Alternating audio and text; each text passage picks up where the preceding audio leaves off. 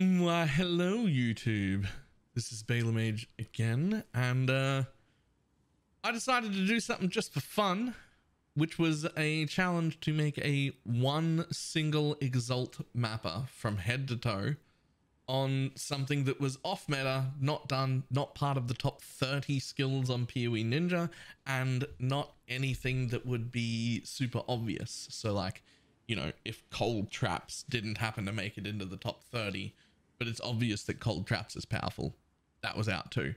So nothing obvious, nothing well done everywhere, and nothing from the top 30 skills on PoE Ninja, and one Exalt from head to toe, including buying gems, everything. We bought every single thing for this character that we needed to, either came from a vendor or came from me, the one Exalt budget, and that includes the gear on the Animate Guardian, literally everything from top to bottom.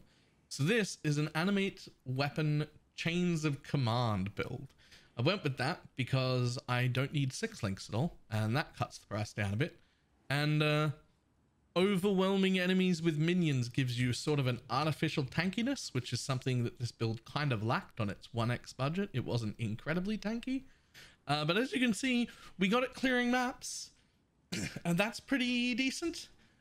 We did get it to theoretical damage output of about 3 million. When I say theoretical, in a perfect scenario, in an absolutely perfect scenario, we're at about 3 million DPS, but most of the time we're closer to 2 to 2.2-ish. It's pretty decently hard to calculate. But the idea of this build is that you have an Animate Guardian, and he is your only minion. And when he kills stuff, he summons the animate weapons that you see flying around the screen. And everything that is linked in the chest is linked to the animate weapons, and the Animate Guardian is linked somewhere else. In this instance, we just have it in a +2 helmet. So it's a pretty interesting playstyle. It's most reminiscent to the old minion builds, like Summon Spectres and whatnot, because it's very automated. We just run around. As you can see, we do have to run one of those Writhing Jar Flasks just to get the map started. We don't technically have to run that, and the Animate Guardian would eventually kill something on its own, but it takes a while, and then if you're not running one, there will be no way to maintain animate weapons on any boss ever. So it's been a very fun experiment, but I do want to say to people, there is no situation in which you should try to make a 1x build. If you have literally only one single Exalt to reroll your build, you're not ready to reroll yet. This was done as just an interesting, fun challenge for me, just to see if I could get a tier 16 mapper with everything it needed bought on a single Exalt.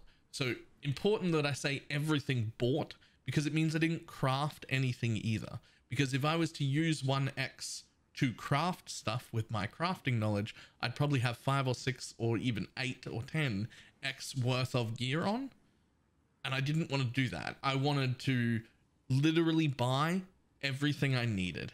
So one thing that was not included in the 1x budget, because I already had them and I ran out of money, is my flasks. And the flasks, while not super well rolled, are still probably 20c or so each to get the 3 gain 5 charges or gain 3 charges on use flasks.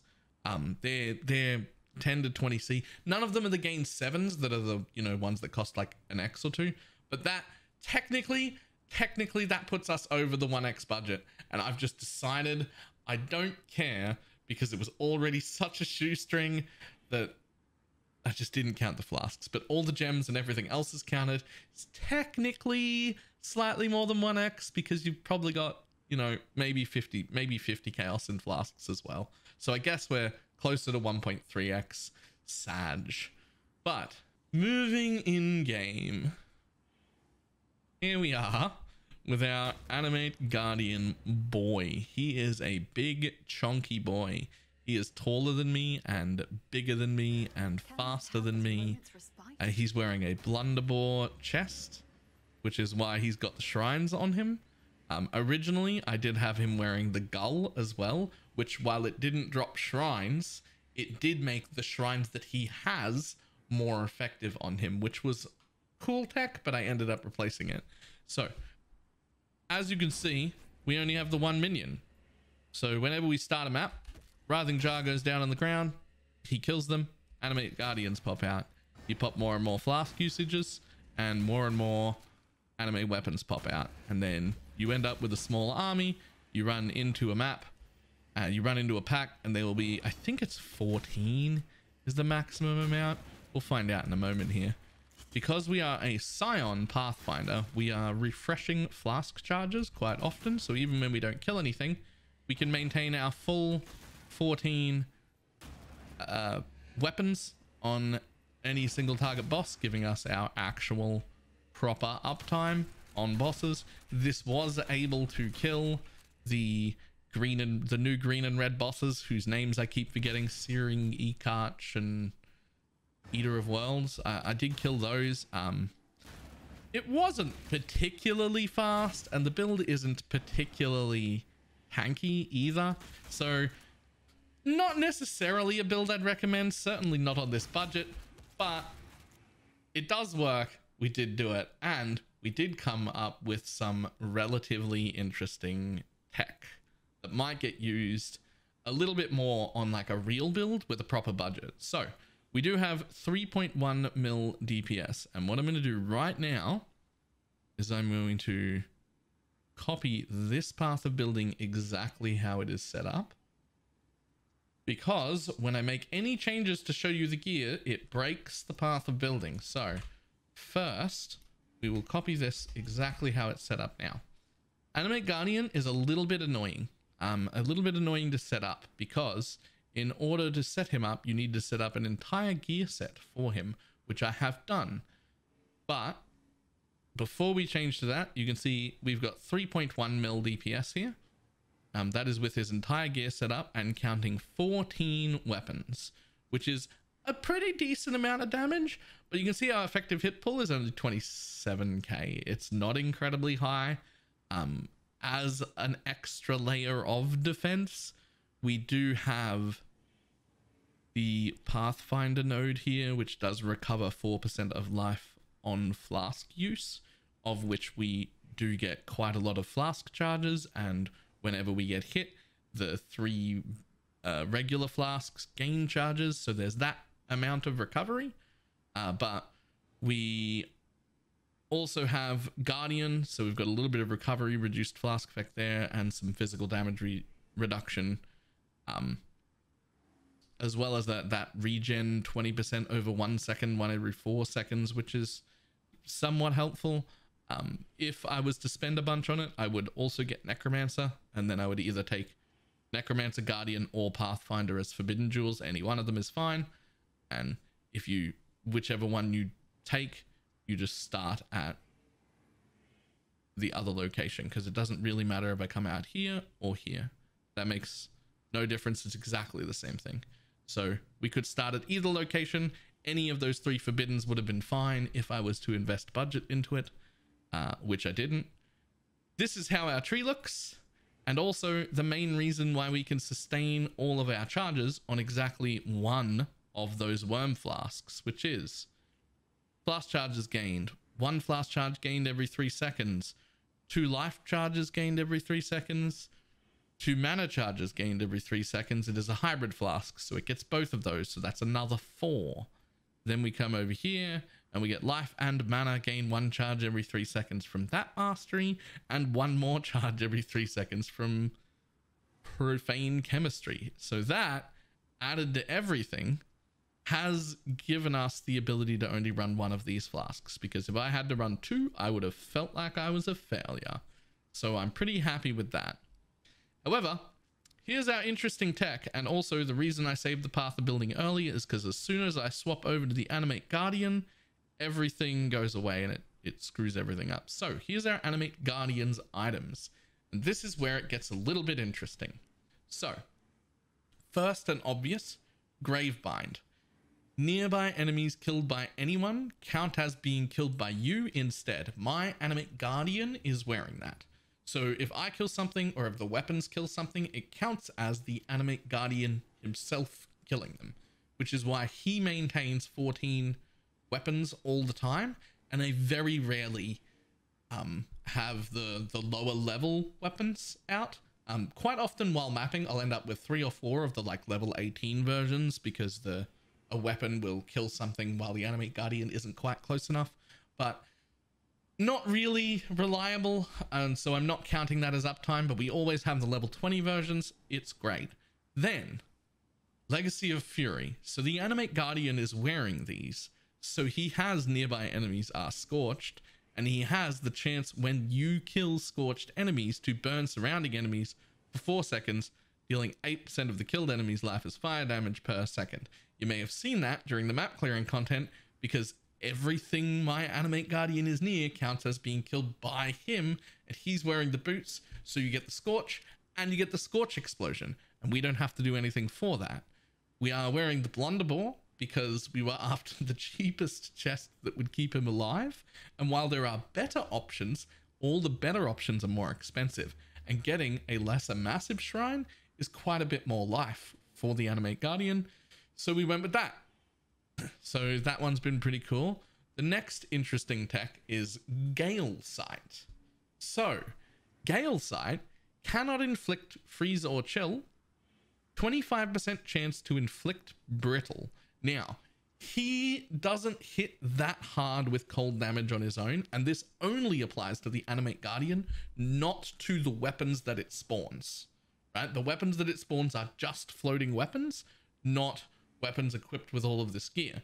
So I do not have any brittle while clearing, but on any boss, I have between 2 and 4% brittle, depending on map mods, level of gear, etc. So it's a little bit of brittle. 2 to 4% isn't a lot, but it is something, and it was very interesting. And again, if I was to invest further in this, if I was to get like a real weapon and have him dealing, you know, 4 or 5 times as much damage as he is now, which is definitely possible, that would be a relevant brittle. That would be like 10-12% brittle, and that would be really good. Next, we use the White Wind. Now, it is my understanding that the Animate Guardian automatically passes the offhand is empty check even when it's not empty. So I believe my Animate Guardian is actually getting the suppress chance and the increased cold damage. However, I'm not 100% sure on that, but what I am 100% sure on is that the Animate weapons don't have a shield. So this was just an averagely rolled one. I couldn't get a good one. This is just a pretty averagely rolled one, but now all of my weapons have suppression, and they have the one that I had here has 188% increased cold damage and like an average cold damage roll. You can obviously get a better one than this, but we were very limited on our cost. So all of the Animate weapons count as not having a shield, so they get the benefits of that. They get the benefits of having an empty offhand. So that was pretty cool. We did try a few other weapons. We did try the Rebuke of the Val for a buttload of flat damage everywhere. That was not as good. And we also tried the red weapon that's something sacrifice that gives a bunch of frenzy charges, the two-handed one that does fire damage. It was pretty much equally as good as this. It was very hard to tell which one was better. I ended up going with this one because I thought it was more interesting, but Oro's sacrifice was pretty much just as good. I believe that in a higher budget version of this, like even like 5 to 10x, I would probably be looking at Voidforge. But for now, we're doing that. And then we also have Victario's Charity, one of my favorite shields for minion builds. Again, interacting with the gloves, nearby enemies killed by anyone count as killed by you. So, chance to grant power charges to nearby allies on kill. This gives us permanent power charges to all minions because all of the kills count as kills by my Animate Guardian, And so he hands out power charges to all the weapons that can then kill quicker, which regenerate power charges. The frenzy charge uptime is not great during maps. I most of the time have 1 or 2 frenzy charges and almost never 3. He does have enough attack speed, however, on a boss to max out frenzy charges. Because again, this shield doesn't get given to the minions, it only gets given to the Animate Guardian, right? So he's got some attack speed, it's enough. It's enough that on a boss that lasts long enough to get 3 up, I can generally maintain 3 frenzy charges on them all, but it's mostly there to give me all the power charges while clearing. Shattering is cool, and we do a lot of that. Yeah, so that's all of the interesting mechanics that we decided to use. The rest of the gear in here is incredibly cheap. You might see an ools and then be shocked by the ools in there. I think it might be my most expensive item. It was 20C for a haste has no reservation ools. Not only was it 20C, there were 130 of them available for under 50C. So it was like very reasonable to slip an ools in, but that does only give us haste. And if you weren't using an ools, you would just drop haste. Again, in a higher budget version of this, I would probably be using an ashes rather than an ools. But you get what you get when you're on 1 extra head to toe. So this was very interesting. You can have a look at all of the gear. I will share this path of building again. And once more, I do not suggest people follow this like point for point or anything. This was a 1x challenge from head to toe. You should not be building a second character in a league for a single exalt. However, the idea is there and it was quite good. For its budget, it was insanely good. I am quite happy with it. So there's that. If you made it all the way to the end of the video, please do not forget to like and comment for the YouTube algorithm gods. That is how we make our money. I will very much appreciate it, and I will see everybody next time. Goodbye.